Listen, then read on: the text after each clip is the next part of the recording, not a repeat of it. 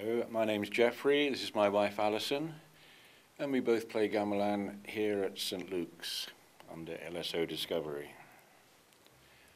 I've been playing here since this gamelan arrived in the UK in about 2003, 6 or 7 years. I came to see the church and the renovations here and found a gamelan in the room downstairs, and I thought, this looks wonderful. So I picked up a leaflet that said, interested in playing gamelan? Come to the LSO Discovery Gamelan group. And I did. And a year later, this woman joined me. Was it 2 years later? 2 years later. I thought it looked beautiful, and I did come to the first concert you were in, and I was in the audience, and I hadn't got a clue what was going on. So when they said, oh, we got that bit wrong, I didn't know. It just all sounded just very different music. I didn't know the music at all. And I used to sing in a can't sing choir on the same night. So I said, I'd love to join Gamelan, Geoffrey, but of course I can't because it's can't sing choir night. Then sadly, the can't sing choir changed the night, and I had no excuse. So I came along, as I would consider myself to be much less of a natural musician or experienced musician than Geoffrey. So it was the look that inspired you to come to join the gamelan? Or have you ever heard? I'd heard bits of gamelan on Radio 3. I was vaguely aware that it was the traditional music of Indonesia. I knew nothing about how it worked, how it was played, and I had no idea there were so many gamelans in Britain until I started coming here. And when was that you heard gamelan on the radio? Every now and again, sort of once every 5 years, it will crop up. Well, Late Night Junction. More often nowadays, but yeah, late at night on Radio 3, there'd be some strange music going on, and I'd stop for the introduction, or the post-introduction, and they said, that was gamelan from Java or whatever, and I thought, well, that's interesting. I must go to Indonesia one day. Little did I know, I didn't have to go so far.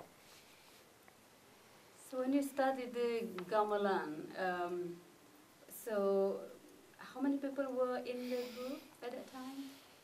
I should say, well, we more or less filled up the Samaradana, that's 20, 24 people.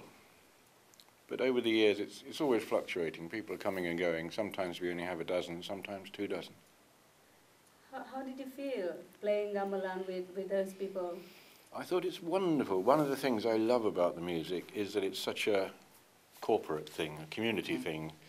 There's no soloist, there's no one person playing and the rest accompanying. You have to listen to everybody else and you have to play as a group. And that's always appealed to me. I like that. That appeals to me. I have a very different learning experience from Geoffrey because I say I'm not an experienced musician.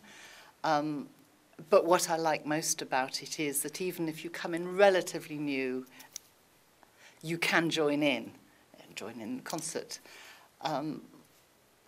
And my working life, I'm very much judged as an individual. And here, I really like the fact that it's a team effort.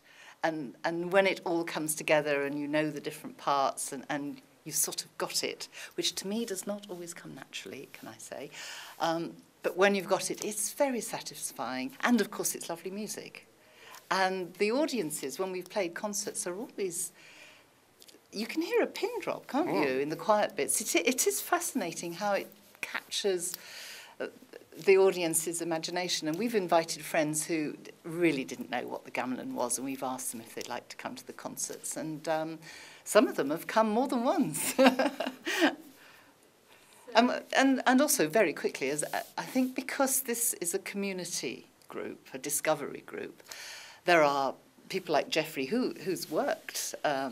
as a musician and is a very good musician. There are students of music, and then there are complete novices like me, of all ages, and we've made some good friends, haven't we? And some of the novices before a concert, there's a lot of emailing and worrying, and it's about not letting the team down. You want to get it right so that it works. But when we're just playing for fun, it's deeply relaxing. I think it's good to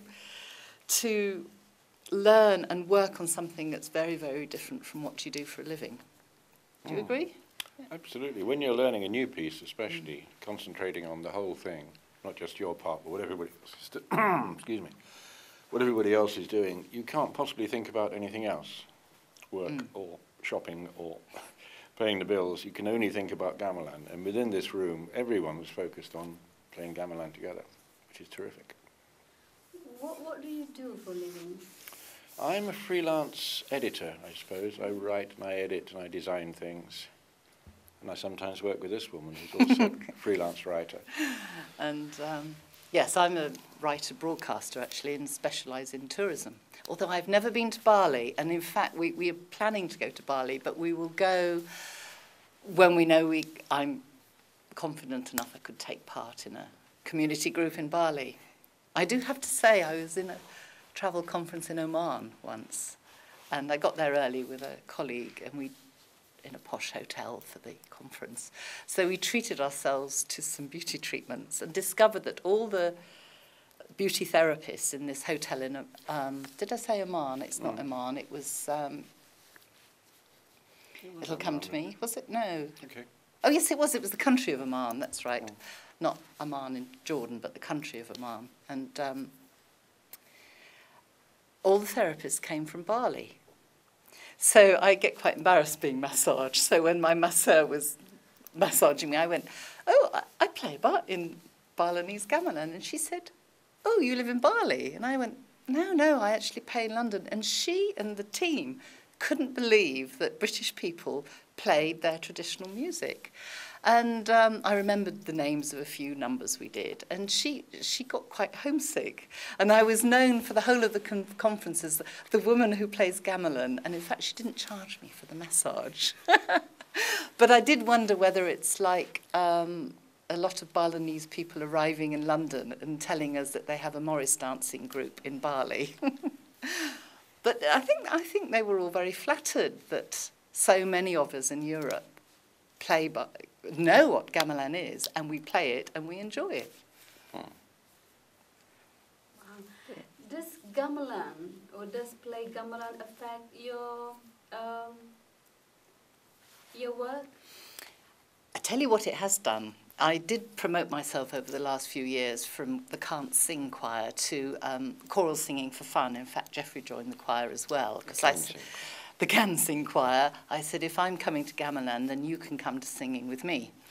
And what gamelan I realise has done is my timing now in choral music is spot on. I'm good at musical timing, and I know that that's come from gamelan. And I think the older you get, the harder it is to learn something new. So learning something new, so different from work, I think helps keep the brain active, to be honest. I think it's changed my approach to music. I've played music, Western style music of all sorts for 40 years or something. And then discovering gamelan, the other great surprise, apart from the community thing about it, is how different it is from Western music, how the tuning is sort of variable, and one gamelan is not tuned the same as another. And so many things are very different, and the fact that it's not written down and you learn it by ear and so forth. It made me go right back to the beginning and rethink what music is about, how sounds are organised. And you don't have to follow our pattern, you don't use the well-tempered scale, you count differently and so forth. And that's been a revelation. It's made me more open-minded about all sorts of music, I think. I think also it made it harder for me as a non-musician, as it were, who has to pick out a tune with one finger on a keyboard if I'm trying to learn a song. It's taken a long time to realise there aren't bars, it shouldn't be written down, it doesn't have an exact time scale. And what I know about music, I've had to rethink completely for gamelan. And it's interesting when I tell friends, oh, I play gamelan, and I carry in my phone now some music and pictures because it's easier to explain to them what it is. I used to carry before this phone, I used to carry a photograph in my wallet to show people, which I did show all the people in Oman, to prove that I did play in a Balinese gamelan. And when I show friends, invariably, the first thing they say is, which instrument do you play? And you start explaining that it's not like a Western orchestra, that actually, as I understand it, to know a tune well, you should really be able to have a go on, you know, the gongs or, you know, all the different instruments. Although I think we tend to have our favourites, don't we? I think everybody does, yes. Those of us who aren't the most lithe of members, like sit at the jegog, sit on a chair. So, because sometimes when I'm on the floor, by the time I've stood up, the applause is over. So we like the chair on the back row. But also in the choir we sing in, I'm sing soprano, high soprano, which if in Western choral music is twiddly decorative bits at the top, and you sing bass, which in Western music is usually underpinning the whole work. And interestingly, we have opposite roles usually, and by preference in gamelan. I like to sit playing jegog at the back, not just because I get a chair, don't have to sit on the floor, but also I gravitated to it first of all because I thought you play fewer notes, it would be much easier to learn. Then I realised with horror, it's like the gong, it might be a simpler formation, but if you get it wrong, you throw everybody. So, and when I get it right, I love that feeling of underpinning all the frilly bits that you're doing. I play the fiddly bits, yes. And if you play fast enough and keep smiling, it doesn't matter if you yes. get a few notes, because nobody knows.